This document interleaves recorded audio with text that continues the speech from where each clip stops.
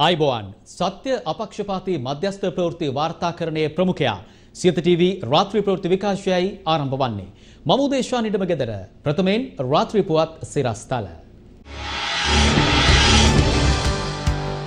බැසිල් යයිද එන්නේ කවුද විදුලි බල සංශෝධන පනත් කෙටුම්පත හෙට අනිවාර්යයි ඇමති කංචන කියයි හෙට පනත ගෙනාවොත් රටම බ්ලැක්අවුට් කරනවා විදුලි ඉංජිනේරු සංගමය කියයි. සමහර විට හෙට උදේ 8 වගේ වෙනකොට සම්පූර්ණයෙන්ම විදුලිය නැති වෙයි. රටම බ්ලැක්අවුට් කළොත් ඉන්දියාවෙන් ණය ඉල්ලන්න බෑ අගමැති රනිල් කියයි. විදුලි සංශෝධන පනත හෙට ගේන්න එපා සජිත් ඉල්ලයි. IMF ක්‍රිස්ටලිනා රනිල් සමග දුරකථන කතා.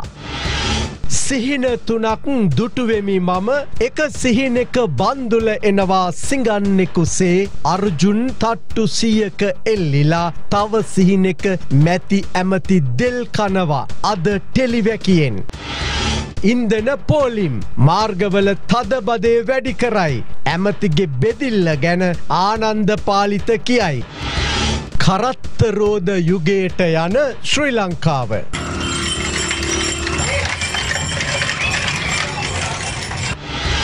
ගෑස් ටැංකි හිස් ටැංකි පාරවසයි. මිලාන් එලියට සනත් ඇතුළට ජොනීව ගන්න හොයයි මාව අල්ලන්න එපා ජොනී අධිකරණයෙන් ඉල්ලයි. ප්‍රථමයෙන් අවධානය දේශීය පුවත් වෙත. ජනතාවට මේ තියෙන ප්‍රශ්න දැන් දරාගන්න බැරි තරමටම ඇවිල්ලා. ඒ අතරේ අද මධ්‍යම රාත්‍රියෙන් පසුව ජනතාවට කලවරේ ඉන්න සිද්ධ වෙන තත්ත්වයකට උදා වෙලා. විදුලි ඉංජිනේරුවන් ඇතුළු විදුලි වෘත්තීය සමිති මධ්‍යම රාත්‍රියේ සිට වැඩ වර්ජනයක් ක්‍රියාත්මක කිරීමට මේ වන විට තීරණය කර තිබෙනවා.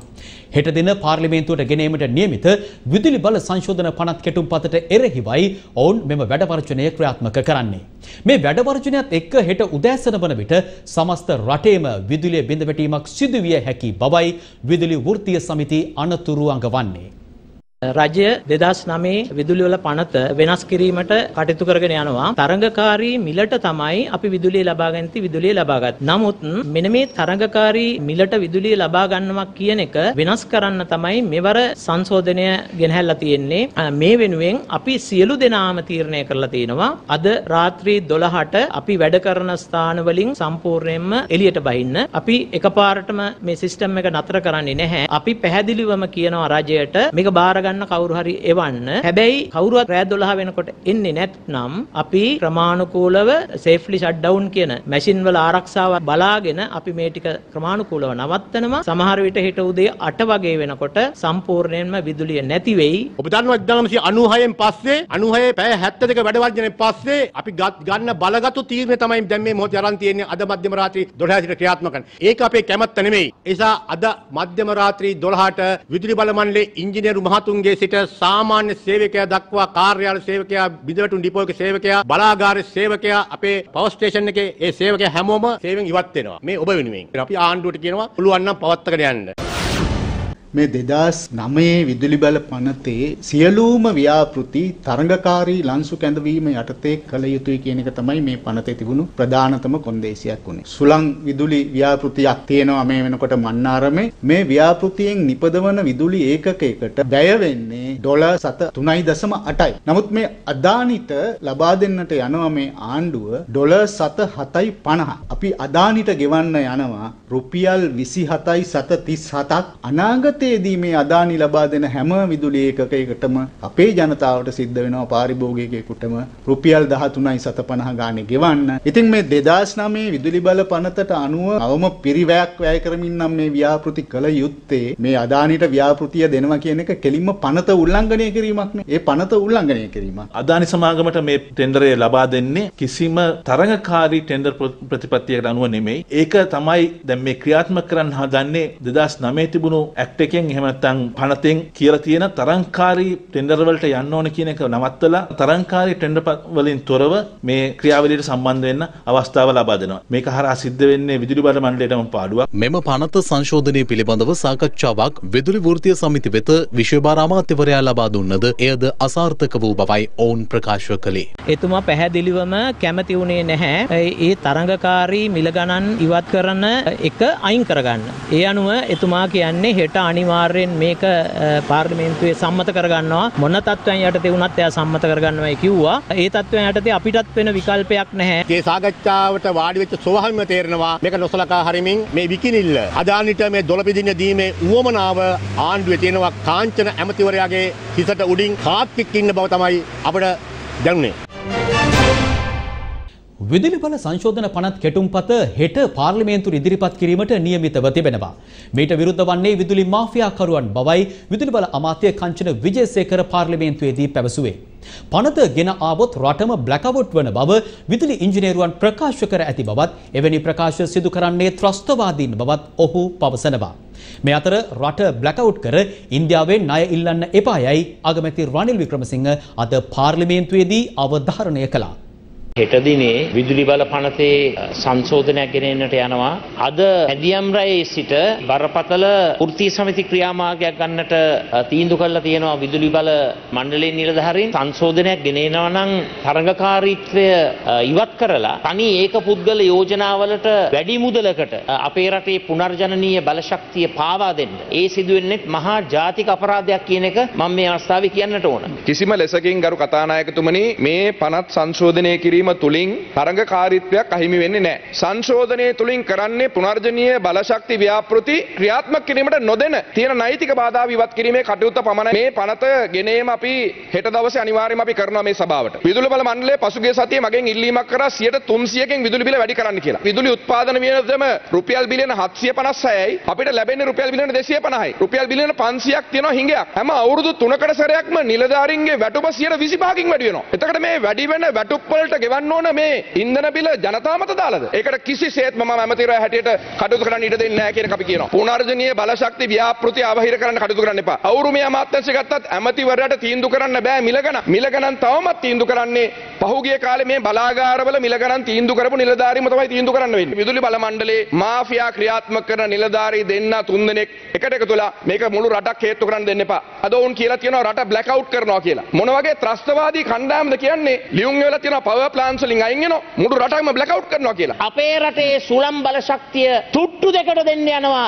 අපිට සිද්ධ වෙනවා දෙගුණයක්. ඩොලර් වලින් අපිටම කල්ලි දීලා මේ සෙක්ෂන් 43 එක එමෙන් කරන එකෙන් මොකක්ද වෙන්නේ? ඒකෙන් වෙන්නේ තරංගකාරීත්වය නැති වෙනවා. එක්සත් ජාතීන්ගේ සංවර්ධන අරමුදල මෙවැනි ව්‍යාපෘති සඳහා ඩොලර් බිලියන 100ක් වෙන් කරවා තියෙනවා. අපි එක සතයක්වත් ඒවෙන් අරගෙන නැහැ. මේ අත් වෙලා තියෙන අර්බුදය ඇමතිකම් කළ මැති ඇමතුරු නිලධාරීන් රාජ්‍ය නායකයන් වගකිය යුතුයි. පනතේ කෑලි කෑලි ගේන්න ප්‍රථම ජාතික විදුලි ප්‍රතිපත්තිය රටට ඉදිරිපත් කිරීම අවශ්‍යයි. විදුලි බල මණ්ඩලය හිතනවා විදුලි බල මණ්ඩලයේ විතරයි ට්‍රාන්ස්මිෂන් ලයින් එකයි ග්‍රිඩ් කැපැසිටි එකයි ඩෙවලොප් කරන්න ඕන කියලා. නමුත් ඔවුන්ට මුදලුත් නැහැ. ඔවුන්ගේ ප්ලෑන් එක අනුව ගියොත් අපිට 2050 වෙනකම් බලාගෙන ඉන්න වෙනවා මේ විදුලි ජන පද්ධතිය ක්‍රියාත්මක කරන්න. අපිට අද ඉන්ධන නැහැ, ගල් අඟුරු නැහැ. කිසිම රටක් අපිට මුදල් දෙන්නේ නැහැ ඒවට. පෝර වලට ගන්න, බේත් වලට ගන්න, ආහාර වලට දෙන්න මෙතෙන්ට දෙන්නේ නැහැ. මේකෙන් දෙන්නේ ඉන්දියාව විතරයි. ඉන්දියාවේ ක්‍රෙඩිට් ලයින් වලින් තමයි අපි අරගන්නේ. දැන් අපිට දීලා තියෙන මුදල් ටික අවසාන වේගෙන එනවා. අපි ආපහු ඉන්දියාවක කතා කරනවා. ඉන්දියාවක කතා කරලා කියන විගහට මේක දෙන්න. අපි මේ රටේ ගිහින් බ්ලැක් අවුට් එකක් ඇති කරොත් මට කියන්න එපා ඊට පස්සේ ගිහින් ඉන්දියාවේ මේවා ලබා ගන්න කියලා. එකක් කියන්න කැමතියි. මේ සංගම් හැම එක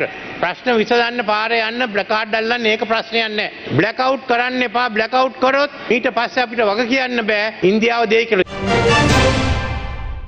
වර්තමාන ආර්ථික සහ දේශපාලන අර්බුදයට ඍජු ලෙසම හිටපු ඇමති බැසිල් රාජපක්ෂට බරපතල චෝදනා එල්ල වෙමින් තිබෙනවා. එවන් පසුබිමක හිටපු ඇමති බැසිල් රාජපක්ෂ පාර්ලිමේන්තු මන්ත්‍රී දුහුරෙන් ඉල්ලා අස්වීමට සූදානම් වනවා. ජාතික ලයිස්තු මන්ත්‍රී දුහුරෙන් බැසිල් රාජපක්ෂ ඉල්ලා අස්වීමට නියමිත බවයි එම පක්ෂයේ අභ්‍යන්තර ආරංචි මාර්ග සියත ප්‍රවෘත්තිංශය සමග පැවසුවේ. බැසිල් රාජපක්ෂගේ පුරප්පාඩුව සඳහා මේ වන විට ප්‍රකට ව්‍යාපාරිකයෙකු වන ධම්මික පෙරේරාගේ නම යෝජනා වී තිබෙනවා. රට තුළ පවතින වත්මන් අර්බුදකාරී තත්වයට ඍජුවම චෝදනා එල්ල වූ තවත් පුද්ගලයෙකු තමයි හිටපු මුදල් අමාත්‍ය බැසිල් රාජපක්ෂ. මුදල් අමාත්‍යදුරට පත්වීමත් සමග බැසිල් රාජපක්ෂගත් සමහර තීන්දුව తీරන රට ගෙන ගියේ අර්බුදකාරී තැනකටයි. ඔහු දිත්ව පුරවැසියෙක්. ඔහුව පාර්ලිමේන්තුවට ගෙනීම සඳහාම 20 ගෙනාවා. එහිදී දිත්ව පුරවැසියන්ට පාර්ලිමේන්තුවට එන්න ඉඩ ලැබුණා. දැන් 21 ගේන්න හදනවා. 21න් දිත්ව පුරවැසියන්ට පාර්ලිමේන්තු එන්න දෙන්නේ නැහැ කියන මතය ආයේ ඇවිල්ලා. පනත ගෙනල්ලා දින්නොත් කොහොමත් බැසිල් රාජපක්ෂට යන්න වෙනවා. ඊට පෙර ඔහු ඉල්ලා අස් වෙලා යන්න සූදානම් වෙන බවයි වාර්තා වන්නේ. හෙට ඒ පිළිබඳව ප්‍රවෘත්ති සාකච්ඡාවක්ද පැවැත්වෙන බවට තොරතුරු දැනගන්නට ලැබුණා. බැසිල් වෙනුවට එන අයගේ නම් කිහිපයකුත් මේ වෙලාවේ කියවෙනවා. එනකම්ම බලමු නේද බැසිල්ට වඩා සුදු පාට කපුට කවුද කියලා.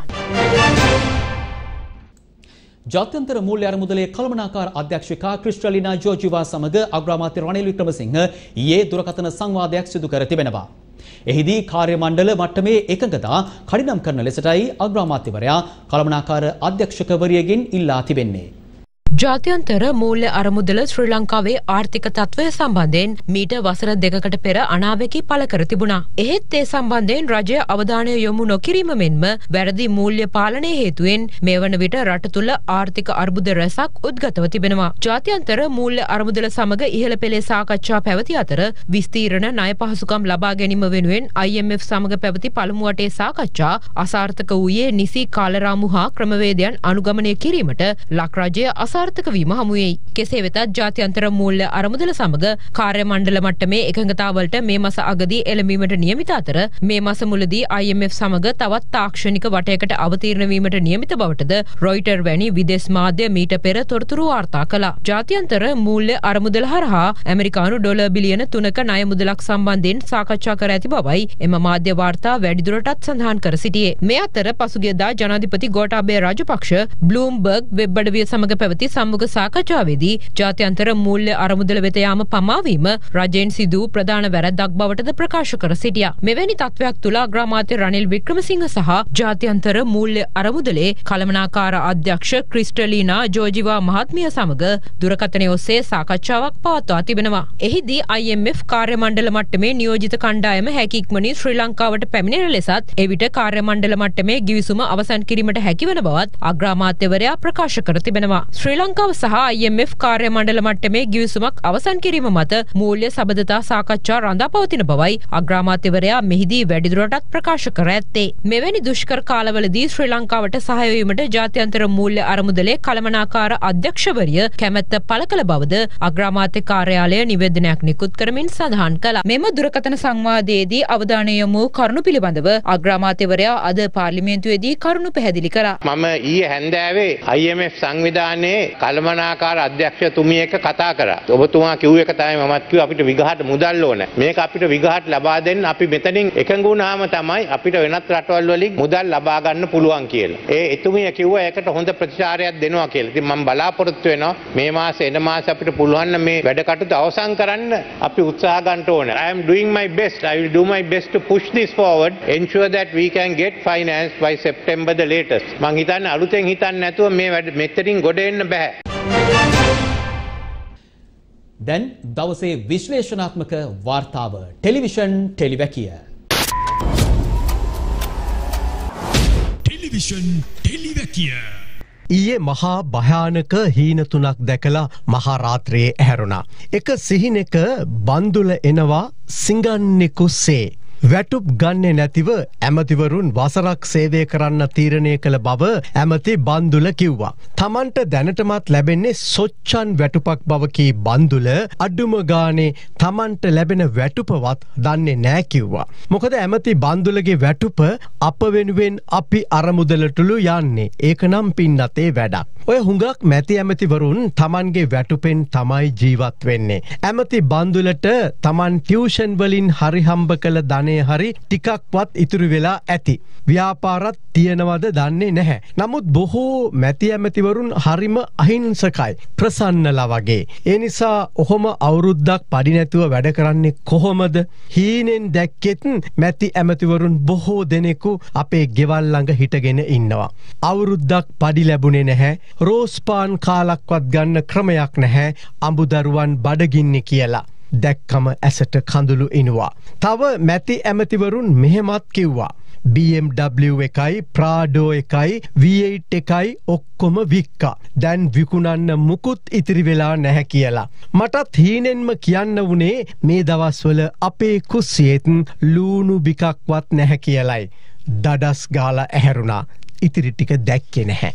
ඒ අතරවාරයේ ඉළඟ සිහිනය ලෙස දැක්කේ පාර්ලිමේන්තුවේ කැන්ටිම. ජනාධිපති ගෝඨාභය පසුගිය කැබිනට්ටුවේදී මෙහෙම කියලා තියෙනවා. මැති ඇමතිවරුන්ටත් කොස් දෙල් අලබතල දවස් 2-3ක්වත් කන්න දෙන්න බලන්න කියලා. අනේ අපොයි කියලා ගියා. පපුව හෝස් ගාලා පත්තු වුණා. සමහර මැති ඇමතිලා හරීම අමාරුවෙන් තම්බපු දෙල් අනනවා. රටම දෙල් කළ වේගයට වැඩියෙන් දෙල් අනාගෙන කන්න හරියට දඟලනවා. සමහරුන්ට ගිලෙන්නෙත් නෑ අප්පා. බොහෝ දෙනෙකුම නම් මඤ්ඤොක්ක සතුටින් කනවා දැක්කා. කොස් හැටයක් හිර වෙලා එක ඇමතිතුමෙක් කහින සද්දෙට තමයි මට ආයේ ඇහැරුණේ. අනිත් පාර දැකපු හීනෙත් උන් හිටි තැන් අමතක වෙච්චි එකක්. ඇඳෙන් බිමටමයි වැටුනේ. ඒ අගමැති රනිල් කියනවා හොරුන්ට ඉඩ නැති රටක් බිහි කිරීමට ජාතික ප්‍රතිපත්තියක් හදනවා කියලා. ඒ එක්කම දැක්කේ අර්ජුන් මහේන්ද්‍රන්ව. මිනිහා සිංගප්පූරුවේ තට්ටු 100ක විතර උස ගොඩනැගිල්ලක බැල්කනියක එල්ලිලා. අගමැති මිතුරගෙන් ඇඬූ කඳුලෙන් මෙහෙම අහනවා. මේ ඔයා ඔය ප්‍රතිපත්තිය අතීතයටත් බලපාන විදිහටද හදන්න යන්නේ? ඒ කියන්නේ රනිල් ඔයා මාවත් කුදලගෙන එන්නද යන්නේ කියලා හරිම දුක්ඛිත විදිහට අර්ජුන් මහේන්ද්‍රන් තට්ටු 100ක බැල්කනිය එල්ලිලා අහනවා. හැබැයි එහෙම කළොත් මම ඉතිරි නම් ටිකත් කියනවා මහ බැංකු හොරකමේ කියලා අර්ජුන් මහේන්ද්‍රන් එල්ලිලා ඉන්න ගමන් කිව්වා. එතකොටම අගමැති රනිල් මහා හයියෙන් යටිබඩත් අල්ලගෙන hina වෙන්න පටන් ගත්තා. අර්ජුන් තට්ටු 100න් පැන්න වෙනුවට මාව ඇඳෙන් බිමට වැටුණා. ඒ තමයි දැකපු හීන 3.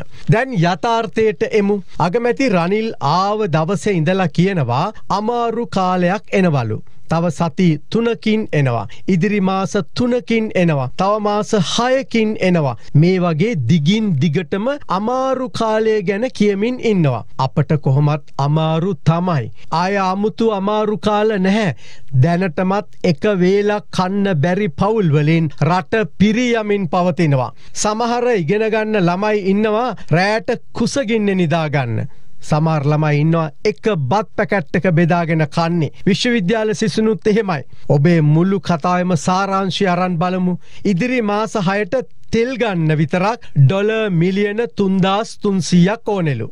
ගෑස් ගෙන්වා ගැනීමට මාස 6කට ඇමරිකානු ඩොලර් මිලියන 250ක් ඕනෙලු. රටේ වාර්ෂික සහල් අවශ්‍යතාව මෙට්‍රික් ටොන් මිලියන 2.5යිලු. දැන් අපට තියෙන්නේ මෙට්‍රික් ටොන් මිලියන 1.6යිලු. ඒ කියන්නේ තව අඩුම ගානේ සහල් මෙට්‍රික් ටොන් එකක්වත් ගේන්න වෙනවා. අපට සහල් ඇතුළු අනිකුත් හිඟ ආහාර ගේන්න මාසයකට ඩොලර් මිලියන 150ක්. ඒ කියන්නේ මාස 6කට නම් ඇමරිකානු ඩොලර් මිලියන 900ක්වත් ඕන වෙනවලු. වී එළවලු පළතුරු තේ පොල් රබර් ඇතුළු අපනයන භෝග සඳහාත් පොහොර අවශ්‍යයිලු. වසරකට ඩොලර් මිලියන 600ක්වත් ඕනෙලු පොහොර ගේන්න. සෞඛ්‍ය ක්ෂේත්‍රයට අවශ්‍ය ඖෂධ සහ සෞඛ්‍ය උපකරණ සඳහාත් වසරකට ඩොලර් මිලියන 250කට වැඩියෙන් අඩුම ගානේ වැය වෙනවා. දැන් ඇත්තටම ඉදිරි අවුරුද්ද මේ පෝලිම් නැතුව රට යාන්තම් හරි පවත්වගෙන යන්න අඩුම ගානේ ඇමරිකානු ඩොලර් බිලියන 5ක් ඕන වෙනවා. ඊටාම ඉක්මනින් ඇමරිකානු ඩොලර් බිලියන 1ක් ඕන වෙනවා. මොනවද මීට ඇති යෝජනා? මේ තත්ත්වය වෙනස් කරගන්න ඇති යෝජනා ලෙස ඔබ මොනවද සඳහන් කළේ? හෙට එක්සත් ජාතීන්ගේ සංවිධානය ලෝකයට නිල ආයාචනයක් කරනවා. ඒ ශ්‍රී ලංකාවට ආහාර සහ ඖෂධ දෙන්න කියලා. ඔබ අගමැති වෙන්න පෙර සිටයි අප මේ මානුෂීය ආධාර සමුළුව ගැන කතා කළේ. පමා වෙලා හෝ ඒ ගැන ඇස්සරීම වැදගත්. IMF ණය ප්‍රතිව්‍යුහගත කරගන්න ඕනෙලු. එය දැන් මාස ගානක ඉඳලා කියන කතාවක්. අඩුම ගානේ තව මාස 2-3ක්වත් යාවිනේ නේද? ඉන්දියාව, ජපානය සහ චීනය අතර ආයේ හොඳ හිත යහළුකම ඇති කරගන්න ඕනෙලු. ඇත්තටම දැනටමත් අපේ රට ඉන්දියාවේ සහ චීනයේ කොලනි බවට පත්වෙමින් තිබෙනවා. ගෝඨාභය රාජපක්ෂ දීපු බදු සහන නිසා අහිමි වූ රුපියල් බිලියන 6.6 නැවත අය කරගන්න පටන් ගන්න ඕනෙලු. ඒ කියන්නේ තව බදුබර පටවන එකනේ නේද? දැනටමත් සමහර සුළු හා මධ්‍ය පරිමාණ ව්‍යාපාරිකින් ඉවරයි. පඩි ගෙවා ගන්නවත් බැහැ. සමහරු වහලා දාලා. ඔය බදුබර හොඳටම දැනෙන්නේ අපට. එහෙම නැතුව ඔබ සහ ගෝඨාභය ජනාධිපතිගේ හිතවත් ප්‍රකෝටිපතියන් කිහිප දෙනාට නෙවෙයි. අපේ රටෙන් අඩුම ගානේ ඇමරිකානු ඩොලර් බිලියන 1කට වැඩියෙන් ඔය ප්‍රකෝටිපතියන් කීප දෙනා ආයේ ලංකාවට ගේන්නේ නැතිව සිංගප්පූරුවේ සහ ඩුබායි වල තියලා තියෙනවා. හොයලා බලන්න. ඊළඟට ඔබම බැන ඔබම දොස් කිය ඔබත් මුදල් අච්චු ගහන්න හදනවනේ. විකල්ප නෑනේ නේද? 2020 සිට 2022 දක්වා රුපියල් බිලියන 2.5ක් අච්චු ගහලා මුදා හැරලා තියෙනවා. දැන් ඒකමනේ නැවත කරන්න වෙන්නේ. මේ මුදල් අච්චු ගැසීම නිසා අද වන විට ආහාර කාණ්ඩයේ උද්දමනය 58% පැනලා කියලා ආර්ථික විශේෂඥයින් කියනවා. ඊළඟට රජයේ වියදම් කපා හරින බව ඔබ කිව්වා. ඒක ඉතා හොඳ වැඩක්. මුලින්ම පාර්ලිමේන්තුවෙන් පටන් ගන්න කියලා අපි යලි යෝජනා කරනවා. ඔයා දෙනු පරහට තමා සම්මතයේ පීඨා සිට. ඔබ කිව්වා සමහර රාජ්‍ය සේවකින්ට කරන්න වැඩක් නෑ කියලා. ඒක ඇත්ත. මොකද හැම ආණ්ඩුවක්ම ඡන්ද පොරොන්දු ලෙස තමයි ওই වැඩි හරියක් රාජ්‍ය සේවයට සමහර නිලධාරීන් බඳව ගත්තේ. පත්වීම් දුන්නේ. රාජ්‍ය සේවයට වගේම ඔය පාර්ලිමේන්තුවේ ඉන්න 225න් වැඩි හරියකට කරන්න වැඩක් නෑ. ඒ නිසා අලුත් වැඩක් බාර දෙන්න. අඩුම ගානේ ඔය දියවන්නාවේ ඇති ජනතාවටවත් පාගන්න දෙන්නේ නැති ඔය තනකොළ පිටිය හාලා මඤ්ඤොක්ක හිටවන්න කියන්න. පස්සේ 2048 දී අර ඔබ දකින සිහිනයට අනුව රට සංවර්ධිත රාජ්‍යයක් වුණාම ආයේ තනකොළ හිටවමු. අනික ඔය පාර්ලිමේන්තුව ඉදිරිපිට ඔයසා විශාල තනකොළ පිටියක් තියෙනවට වඩා මඤ්ඤොක්ක යායක් තියෙන එක හුඟක් හොඳයි. මොකද තනකොළ වලට වඩා මඤ්ඤොක්ක කොළ ගුණයි. සියලු පටි තද කිරීම, සියලු කැප කිරීම දියවන්නාවෙන් ආරම්භන්න. දියවන්නාව ආදර්ශවත් කරන්න. දියවන්නාව ආදර්ශවත් වුණොත් යාන්තන් රටවැසියන් හැටියට මොනවා හෝ හිතන්නත් අපට පුළුවන් වෙනවා. ඔය දියවන්නාව ඉන්න අයට කියන්න මඤ්ඤොක්ක දණ්ඩක්වත් හරියට හිටවන අයුරු ඉගෙන ගන්න කියලා. මහවුන් ඇදේට යන ගමන් පොඩි කකුලුවන්ව කෙලින් යවන්න බෑ කියලා ඇදේට යන කකුලුවන් දිහා බැලුවම හොඳටම පේනවා නේද? කොළඹ ගෝගම් වලට පහර දීමේ සිද්ධි සම්බන්ධයෙන් හිටපු ඇමති ජොන්ස්ටන් ප්‍රනාන්දු අත්අඩංගුවටගෙන අධිකරණයට ඉදිරිපත් කරන ලෙසට කොළඹ කොටුව මහේස්ත්‍රාත් තිරින ගමගේ අද වරෙන්තු නිකුත් කළා. අදාළ සිද්ධි සම්බන්ධයෙන් බන්ධනාගාරගතව සිටි පාර්ලිමේන්තු මන්ත්‍රී මිලන් ජයතිලක ඇතුළු 13 දෙනෙකු අප මත මුදා හැර තිබෙනවා. මන්ත්‍රී සනත් නිශාන්ත ඇතුළු සැකකරුවන් 9 දෙනෙකු තවදුරටත් රක්ෂිත බන්ධනාගාරගත කිරීමටයි මහේස්ත්‍රාත්වරයා අද නියෝග කළේ. පෙත්සම්කාර ජොන්ස්ටන් ප්‍රනාන්දු පවසන්නේ පසුගිය මැයි මාස 9 වනදා කොල්ලුපිටිය මයිනාගෝගම සහ ගලුමෝදර ගෝඨාගෝගම අරගලවලට පහර දීමේ සිද්ධියේ සැකකරුවෙකු වශයෙන් තමාව නීතිපතිවරයාගේ උපදෙස් මත අපරාධ පරීක්ෂණ දෙපාර්තමේන්තුව නම් කර ඇති බවයි. ඊට අදාළව කොළඹ කොටුව මහේස්ත්‍රාත් අධිකරණයට කරුණු වාර්තා කර තිබෙන බවද ඔහු පවසනවා. නීතිපතිවරයාගේ උපදෙස් මත අපරාධ පරීක්ෂණ දෙපාර්තමේන්තුව තමන්ව සැකකරුවෙකු වශයෙන් නම් කොට අත්අඩංගුවට ගැනීමට සූදානම් වන අතර එය නීතියට පටහැනි බවයි ඔහු පවසන්නේ. එබැවින් තමන්ව අත්අඩංගුවට ගැනීම වැළැක්වීමේ නියෝගයක් නිකුත් කරන ලෙසත් ඔහු අධිකරණයෙන් ඉල්ලා තිබෙනවා. මේ අතර මැයි 9 වනදා රට පුරා ඇති වූ කලහකාරී සිදුවීම් වලට සම්බන්ධ බවට සැකපිට අත්අඩංගුවටගත් සැකකරුවන්ට අප ලබා දෙන ලෙස ඉල්ලා ඔවුන්ගේ දෙමව්පියන්, නෑදෑයින් සහ භාර්යාවන් ගම්පහ අධිකරණයේ ඉදිරිපිට විරෝධතාවයක නිරත වුණා.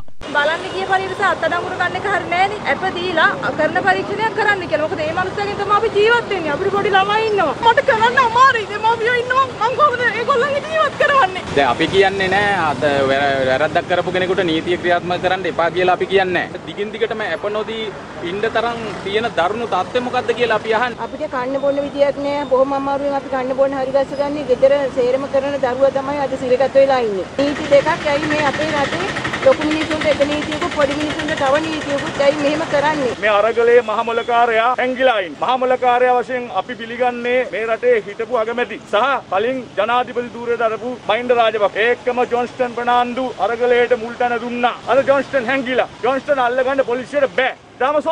මේ අතර කලහකාරී සිද්ධීන් වලට සම්බන්ධ තවත් පුද්ගලයෙක් පොලිසිය අත්අඩංගුවට ගෙන තිබෙනවා. එදින මේ ස්ථානයෙන් ගමන් කරමින් සිටි නියෝජ්‍ය පොලිස්පතිවරයෙකුට ඒ වගේම පොලිස් අධිකාරිවරයෙකුට පහර දීලා ඒ නිලධාරීන්ගේ නිල රථ පැහැරගෙන ඒවයි අමතර කොටස් ගලවලා නිල රථ වලට ගිනි තබා විනාශ කිරීමට මෙම සැකකරු සම්බන්ධ වී තිබෙනවා. ඒ අනුව තමයි ඔහු මාලිගාවත ප්‍රදේශයේදී ඊයේ දින අත්අඩංගුවට ගත්තේ.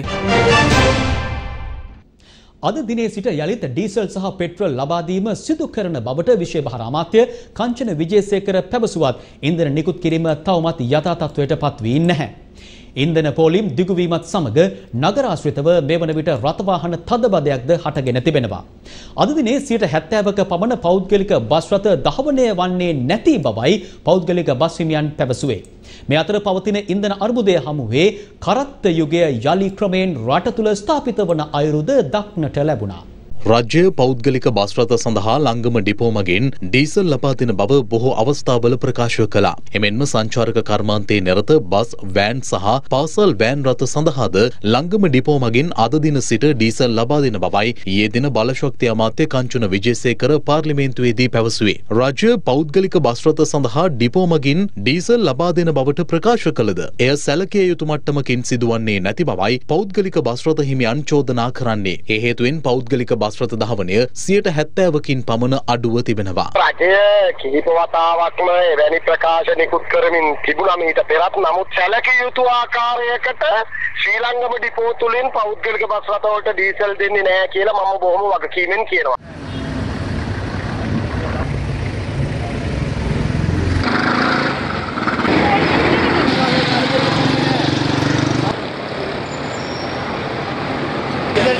पेट्रोल टिकන්න රාම්සල් ටිකන්න ගොල්ඩන් ටිකක් කරා ගන්න කියන්න මොකද්ද දෙයනේ මේක මේ පෙරේද දැන් පෙරේද උදේ ආපු ගමේ ඉන්නේ මේක මොන කුණු හර්පයටද මේ මිනිස්සු කරන්නේ ඒකනේ මේ ලියුම් දැන් දියා බොරු කියන්නේ අර මහ බැංකුවරත් බොරුනේ කියන්නේ ඈ ගෝටටයි රනිල්ටයි කුණු හර්ප කියනවා දැන් ඔක්කොටම යන්න කියන්නේ ඔය ඉතින් රටේ සම්පත් හොරා කන මේ මිනිස්සුන්ට ඡන්දෙ දීලා අපි කන කට්ට තමයි ඉතින් මොනව කරන්නද නේද මෝඩ මිනිස්සු වගේ රට කරන්නේ කයි වෙලා තියෙන්නේ. පවතින ඉන්ධන අර්බුදයේ හේතුවෙන් බේරුවල ප්‍රදේශයේ ළමුන් පිරිසක් ගොන්කරත්තයකින් පාසල වෙත රැගෙන යන ආකාරයේ දැක්වෙන වීඩියෝවක් සමාජ මාධ්‍ය ඔස්සේ මෙලෙස සංසරණය වනවා.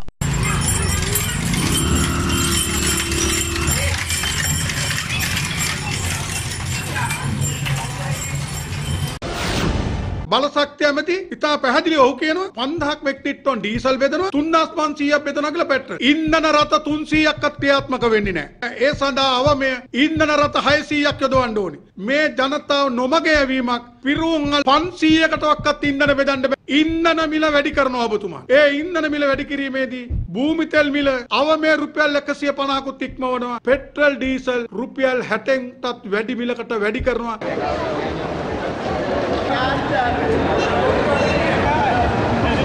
මේ අතර අද දින ලිට්‍රෝ ගෘහස්ත ගෑස් සිලින්ඩර වෙළඳපළට නිකුත් කරන්නේ නැති බව ලිට්‍රෝ සමාගම පවසනවා. ඊයේ දින කළුතර ගම්පහ සහ කොළඹ යන ප්‍රදේශවලට ලිට්‍රෝ ගෘහස්ත ගෑස් සිලින්ඩර නිකුත් කරන බව පැවසීමත් සමග ඊයේ උදෑසන සිට රාත්‍රිය වනතෙක් ජනතාව ගෑස් පෝලිමේ රැඳී සිටියේ මේ ආකාරයටයි.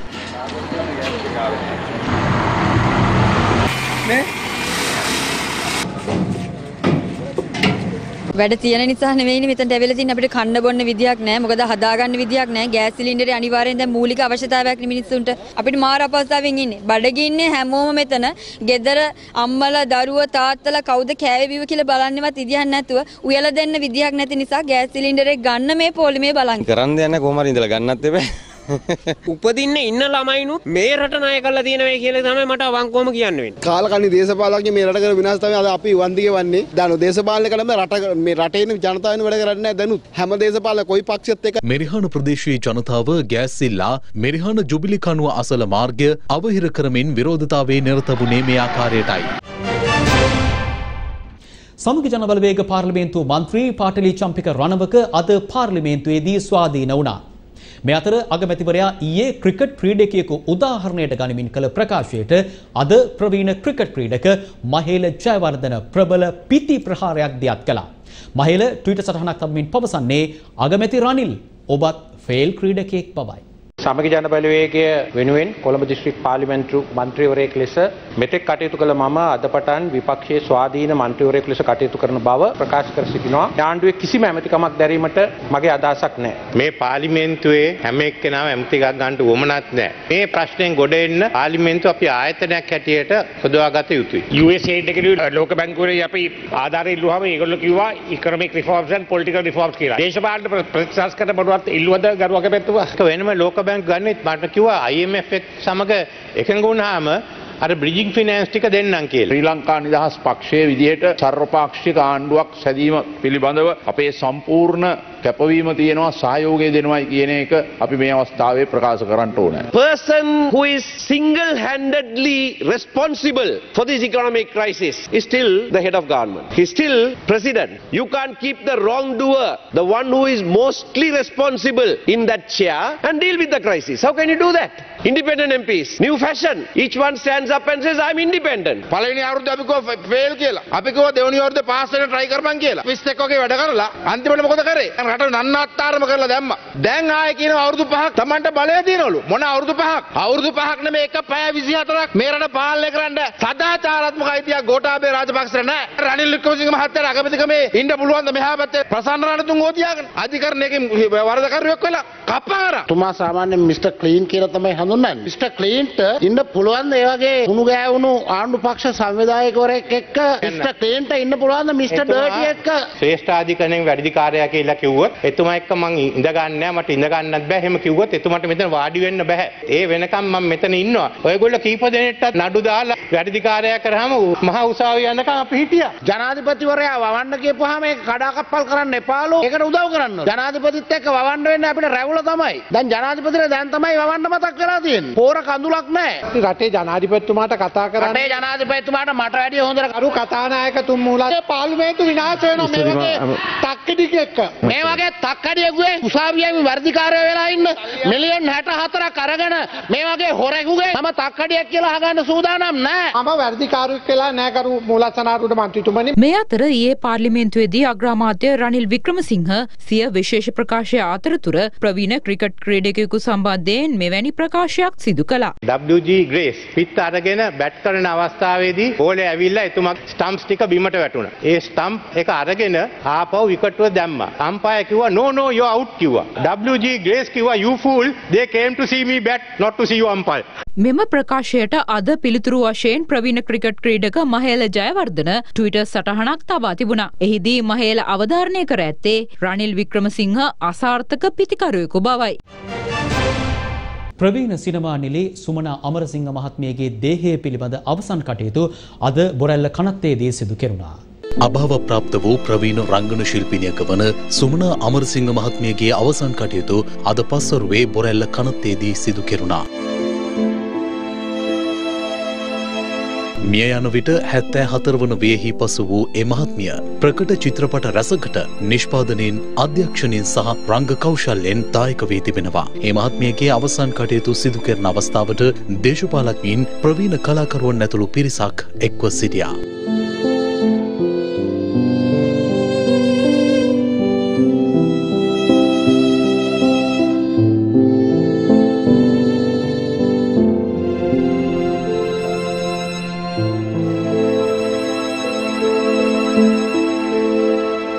මෙරට සිනමාවට මෙන්ම කලා ක්ෂේත්‍රයට සුමනා අමරසිංහ මහත්මිය කළ සේවාව සදා අමරණීය බව නොඅනුමානයි.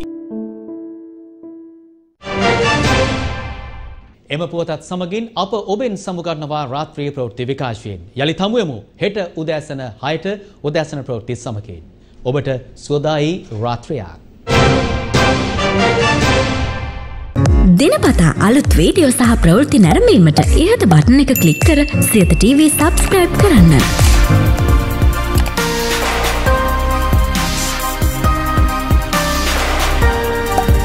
අලුත් වීඩියෝ ගැන මුලින්ම දැනගන්න මෙම සීනුව ක්ලික් කරන්න.